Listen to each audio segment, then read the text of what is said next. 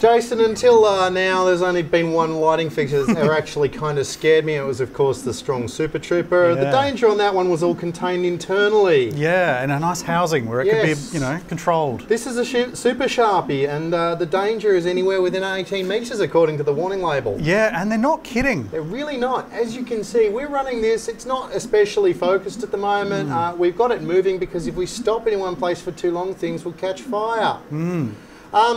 Original Sharpy 190 watts, this is 470. Obviously that's about 2.5 times the increase, yet we've got 3 times the output. Yeah, it's some clever optics, we think. It's some bigger optics, I reckon. Of course, beam features, dual gobo wheels, one of which is rotating, the other one has gobo beam reducers, CMY mixing, dual colour wheels, frost, prism. Is anyone going to use any of that, or do you think they're just going to use it to burn holes through the sky? I think mostly that. This is all about throwing a bright laser beam a very long way. Yep. And it really, really does a pretty good job of it. Absolutely it does. Yep. We love it. Super Sharpy. It's actually intimidating. Yes.